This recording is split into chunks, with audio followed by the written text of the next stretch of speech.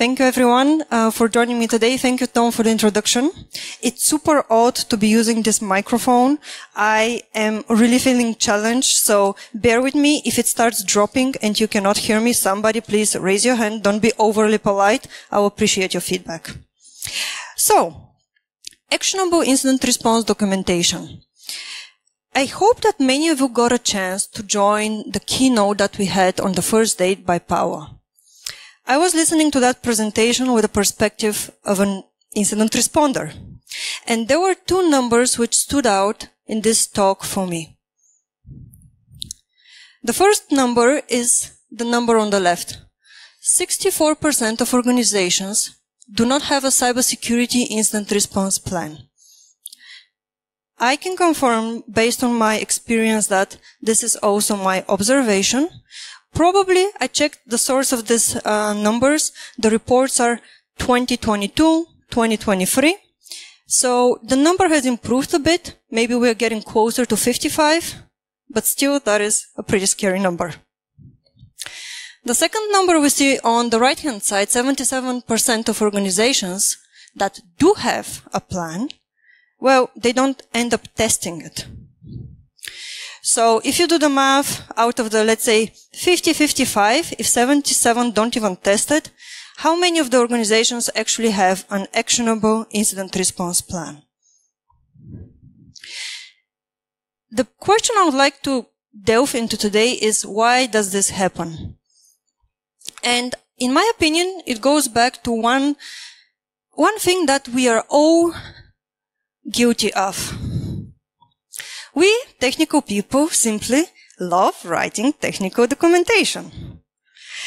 I think many of you will relate to this warm, nice feeling of waking up in the morning, opening your Trello board, and there it is, the last task which has been left before your security feature gets released. It's to write the technical documentation. You cannot wait to start your day. Similar feelings fill up my heart when I see an ISO 27001 risk assessment. You know, the pretty colorful Excel tables with approximately 175 lines, and you need to fill for each requirement what are the security controls required. Such a great exercise. You simply look forward to it the whole day. We get even more of this now because this is Article 21 of the NIS2 regulation, the directive, that is becoming effective in the fall, requires compliance from January, 17th of January. And, for example, one of the requirements is to have incident handling. So, I know a manager, a SOC manager, who got asked by his CISO to create a description of the incident handling procedure in their organization in preparation for NIS2.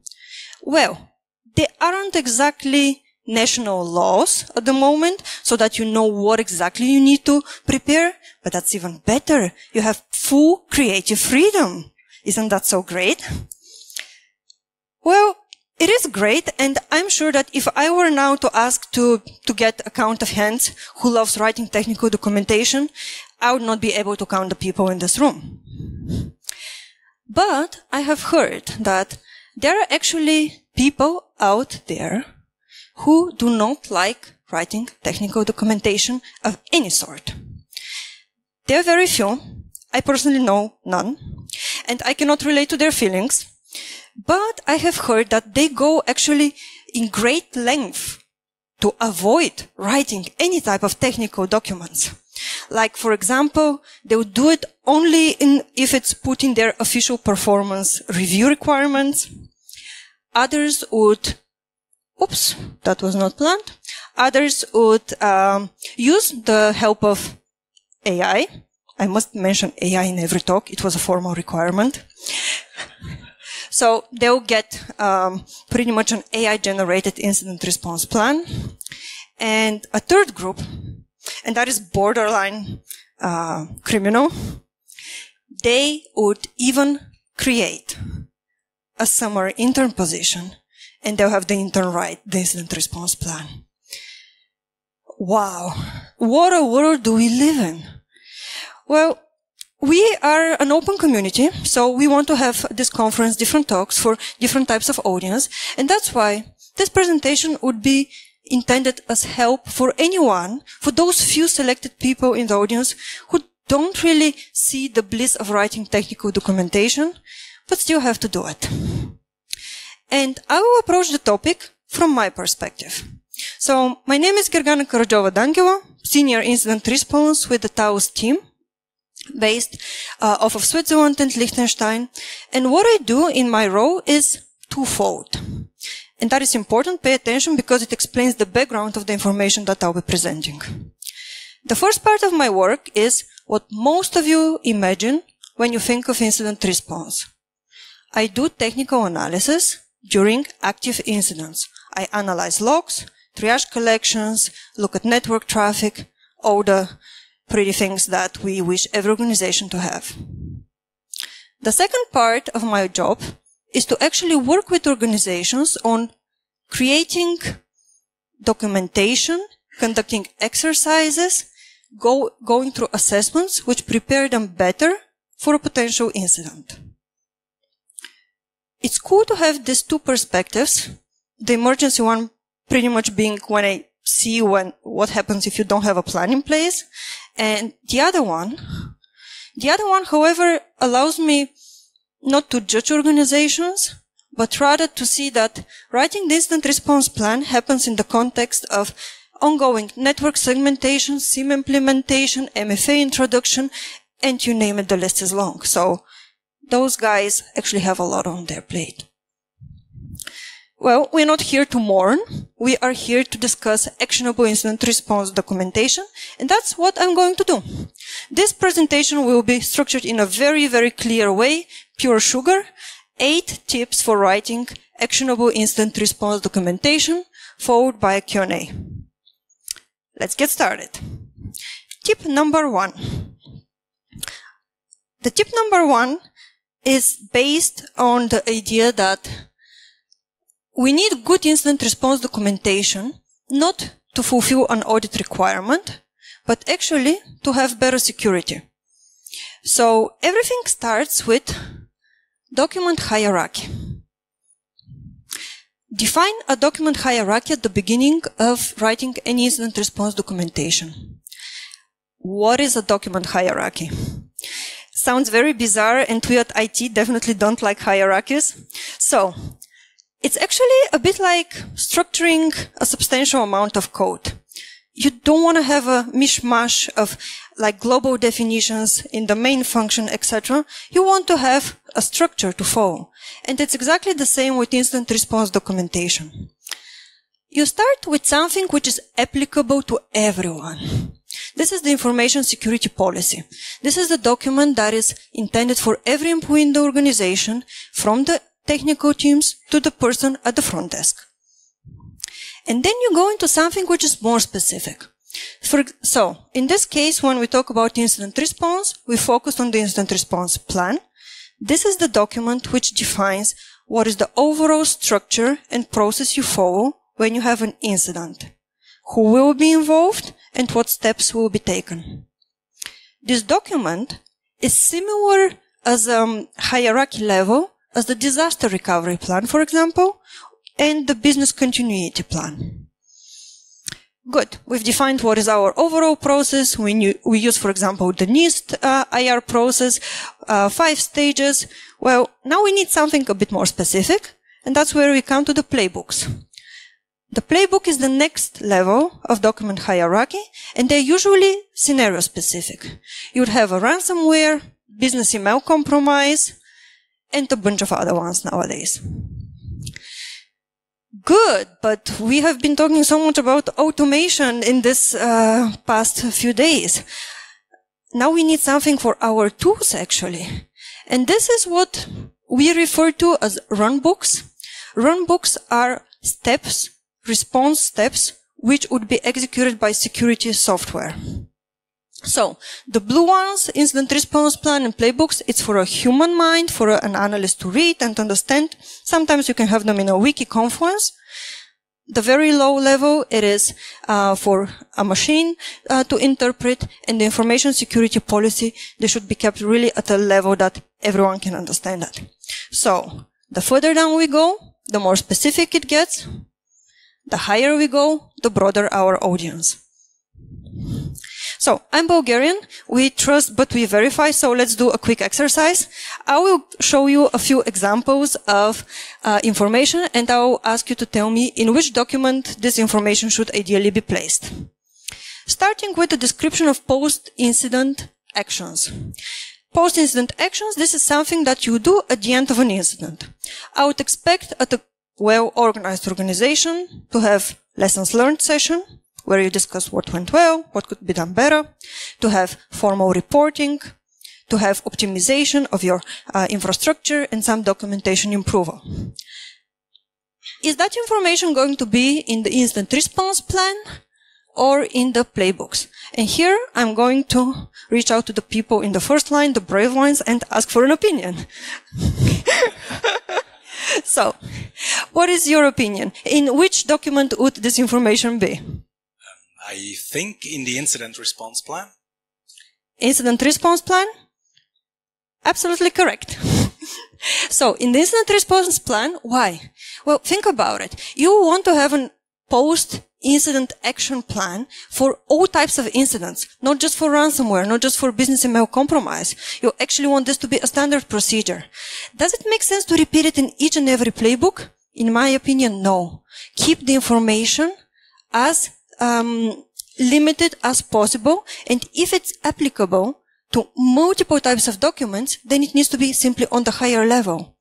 So, this is the information we will have in the plan. Second example, the first line is safe, don't need to run away. How about if you have a description of the steps to follow when you're investigating a suspicious DOL? So, you would probably get a hash, you would probably use a sandbox. Where would we place this information? In the incident response plan or in the playbooks? Anyone from the second line? Playbooks. Playbooks. Exactly.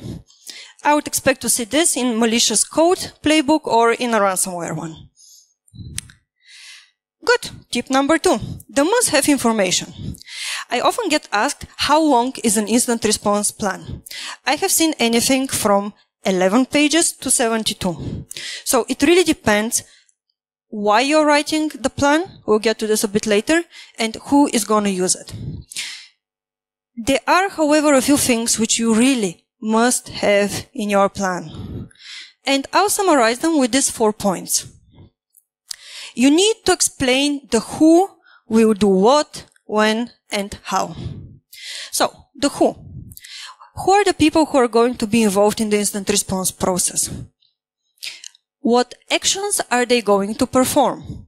You can, for example, organize them based on the structure of your general incident response process. You know how you have detection and analysis, containment, eradication? Well, it would make a lot of sense for the reader if you split their actions per phase, for example. When. And here with the when, I really mean the escalation process and the escalation paths. This is very tricky during an incident. You better have this defined clearly before an incident. For example, is the SOC 2 analyst that discovers a high priority incident on a Friday afternoon going to escalate this and wake up his manager in the night, in Saturday night, after there are 10 machines infected, 1,000 or more, and what if the 10 machines, one of them is the one having the blueprints of your new machine that will be launched in the fall? All of those considerations should be there so that it's crystal clear when and how it should be escalated. And the tooling, I know what most of you are thinking. You're thinking about security tools, but it's not only that actually. Because in an incident response situation, there are a lot other tools other than the purely security ones. For example, your mail server is down. You're not sure whether the normal web messaging client that you use is secure. Maybe the adversary is actually listening to your communication. Do you have alternative infrastructure that you can spin up quickly and choose? It's a good question. And during an incident, you should not be answering this question. When we talk about these 4 points, it is good to think where in our incident response documentation journey are we? And there is often a bit of a difference between the current state and the target state. I'm not sure this translates that nicely in English, and target state, I mean the Sollzustand, the desired state for the future. So what I usually observe is the following. Current state. 2 SOC analysts. The SOC was put together kind of in the last year, and there are a lot of processes which are being formed. Currently, no coverage outside of normal working hours. Where these guys are aiming to get, hold your breath, it is here. They're realistic. They know they would not be able to cover 24/7 internally. That's smart, actually.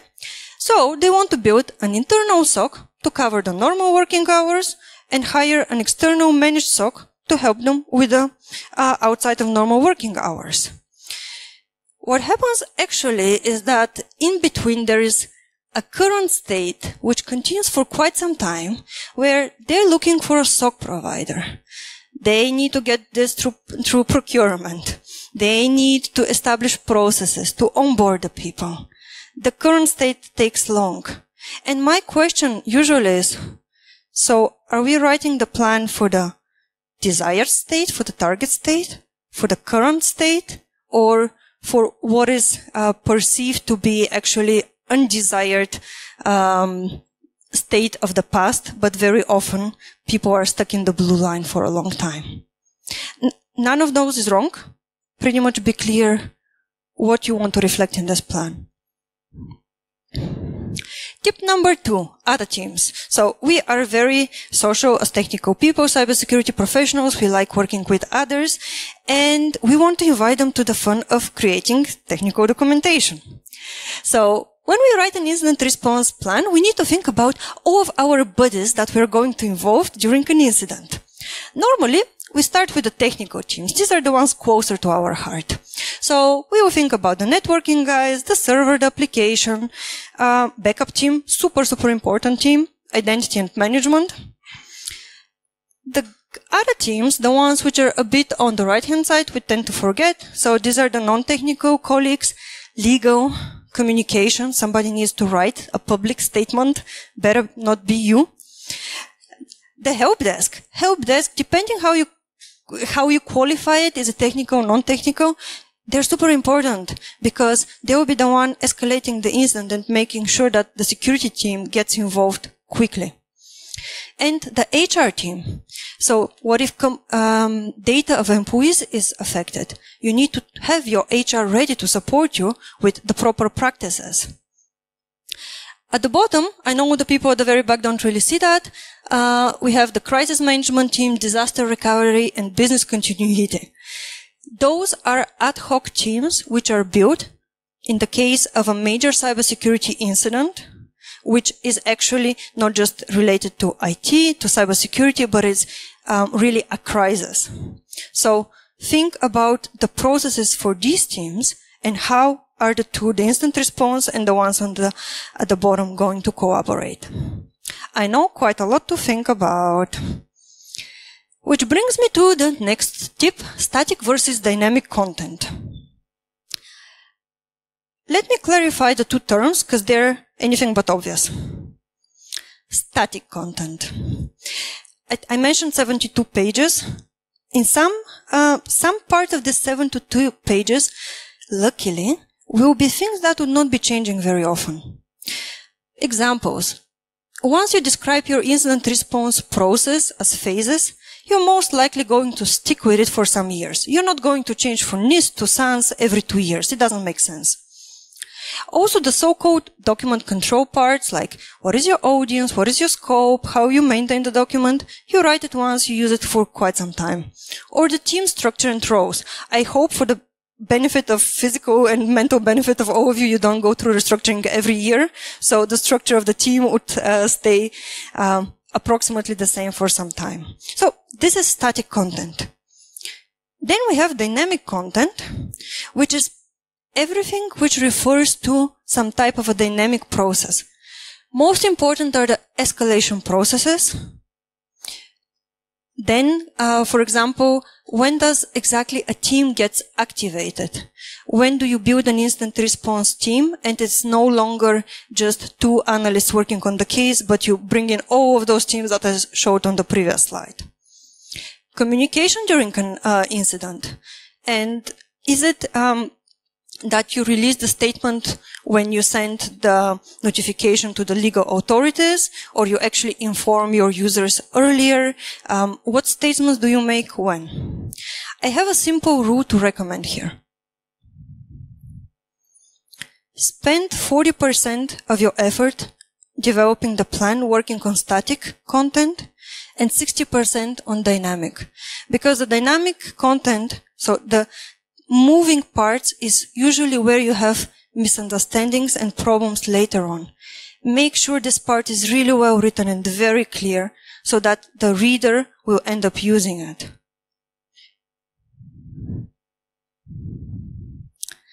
To do that, we want to put together a dream team. In this dream team, we do not have the intern, but we do have quite a few other people. In my experience, this is the setup that usually works best and the fastest. You start with the people who are senior technical staff to write the bulk of your incident response documentation, with some support of middle technical management.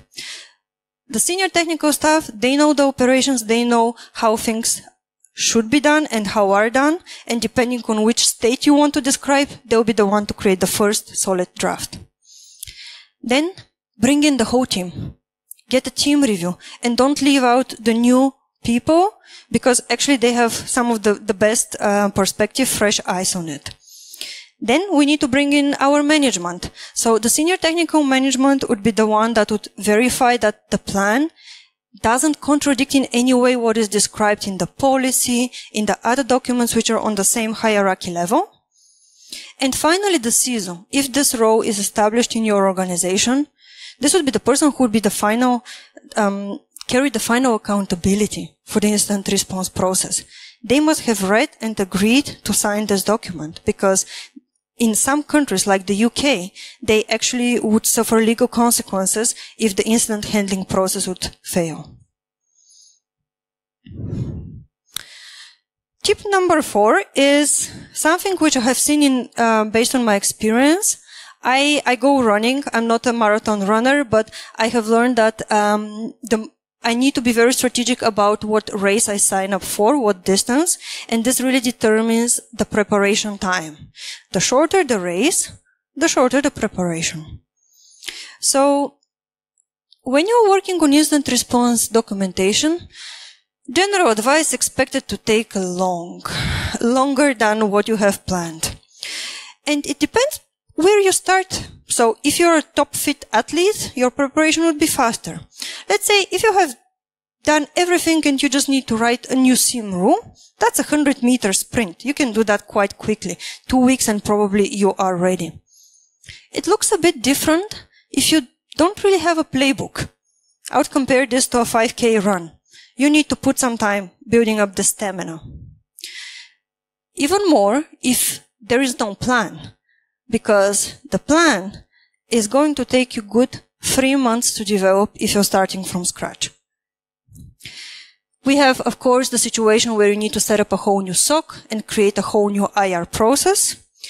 And for those people who come from organizations where actually there isn't a security practice, the only thing that I can compare it with is a Kona triathlon.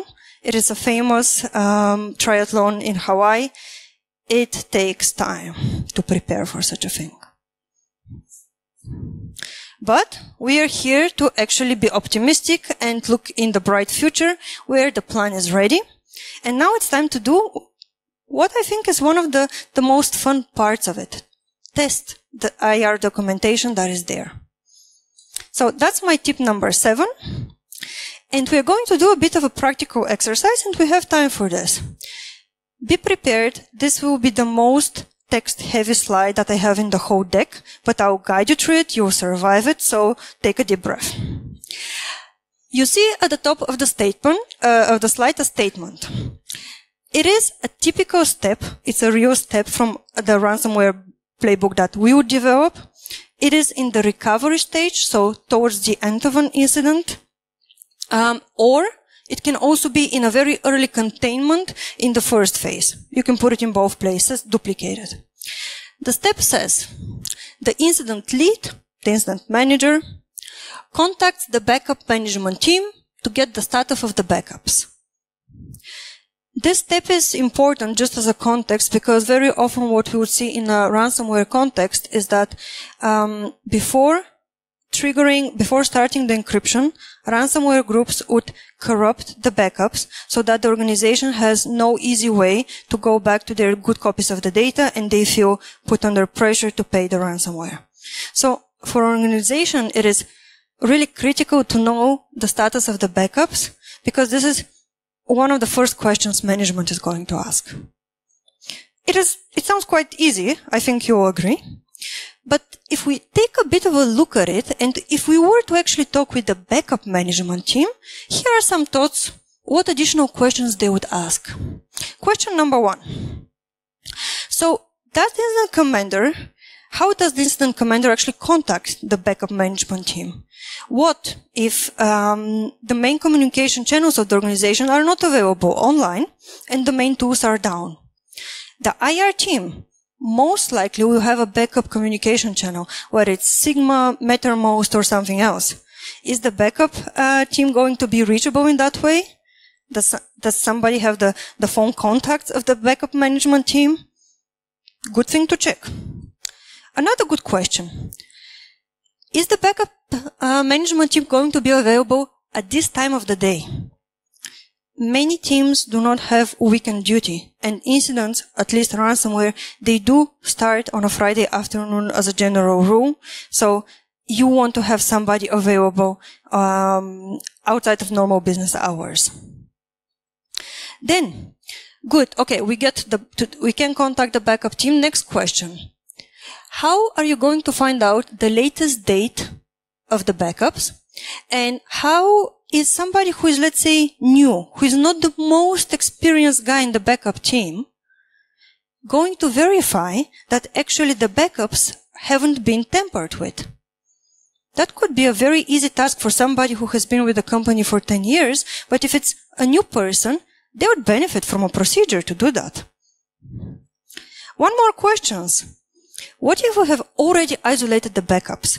Some organizations do have this as a very early containment step. As soon as there is the suspicion that there is ransomware, isolate the backups, take them offline, which we generally recommend. You just need to be sure that you have ways to actually connect to the management console and check the integrity of those backups, even if you were to isolate them. And one final question. Well, the incident commander is getting a lot of information. How is the incident commander actually going to keep track of all of this information and be able to share it with the larger team that he's actually leading? One simple statement at the top, 5, and I bet we can come up with another 5 additional questions. You would be very quick to find these questions, to find them out, to come up with them, if you bring in the backup team in some type of an exercise. I hope that some of you could join. There was a talk yesterday by Sylvain Hirsch. He talked a lot about Purple Team. That was actually really encouraging for me to hear, because I think Purple Team is something that we'll see more coming up, and I hope that next year at the conference we'll have more talks that mention it. Purple Team is one example of an exercise that could test IR documentation. There are 3 parameters when you think about tests.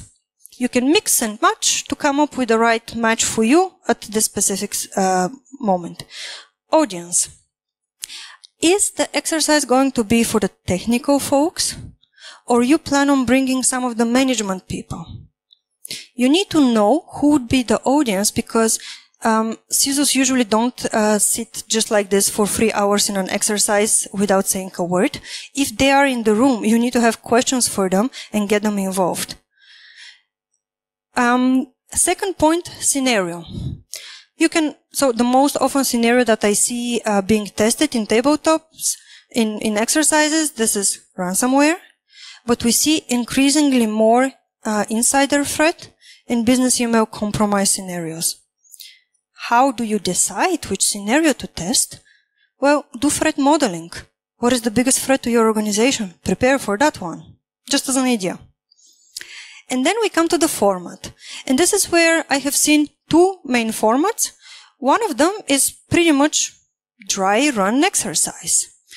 We call it tabletop, and it's really a PowerPoint deck without technical simulation, which narrates, which tells a story of an incident and asks the people who are in the room to say, what would you do? Doesn't sound like much, right? Like, even could sound a bit boring. Well, not when it's done right. People get into the scenario, especially if you bring in some gamification and you yourself are excited about this. So this can help you identify, even only on paper, a lot of the things which are not working out, especially when it comes to the communication between teams.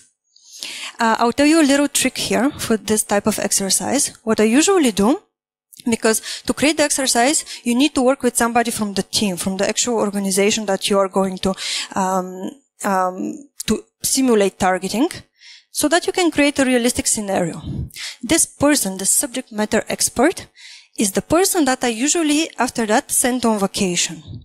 I send them sometimes to the Bahamas, I've sent them to Costa Rica, because this is usually the person who is most knowledgeable about internal processes. This is Mario, whom everybody will ask if there is an incident. So this person is so key and so deep into the weeds of it that it's good to know what will happen when Mario is not there, when Mario is having digital detox in Costa Rica without any phone and no connection to the internet.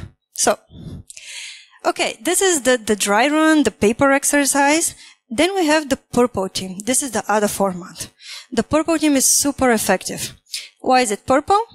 We have the two components. We have the offensive team, which is attacking actually the environment. And we have the defenders, the blue ones, that are defending.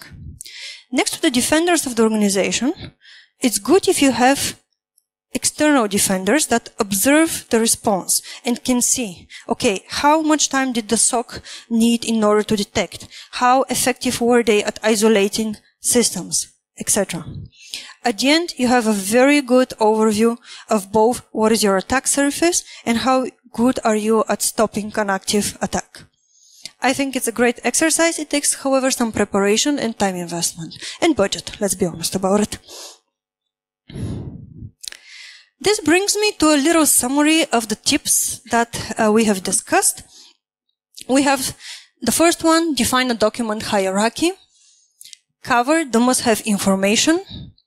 Involve other teams. Focus on the dynamic content. Build a dream team for the development of the incident response documentation. And adopt a marathon attitude. When all of this is done, conduct regular exercises. Tip number 8 is something which I have done my best, and I think I managed not to drop the word throughout this documentation, throughout this presentation. Make friends with the compliance team. So compliance, my best friend. Let's be honest about it. Let's accept it. Incident response documentation serves two purposes. The blue purpose is what we all think about. This is what we live and breathe. This is the incident handling part. I want documents which are very clear, bullet points which give me exactly what I need during an incident as information.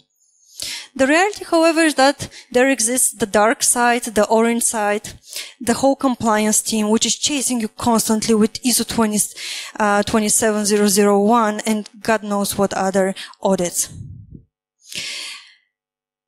both are needed, and you're not going to avoid working with compliance teams and fulfilling compliance requirements. So better make peace with them and accept that this is simply the double row that the documents are going to have, and it is okay like this. Because it is okay to have a plan, which is probably imperfect, but it is there, it's up to date, it's actionable. Even if it's a bit lengthy, have a plan. Test it regularly and improve it, because it's never going to be perfect. And with these final thoughts, I thank you for your attention, and I look forward to questions.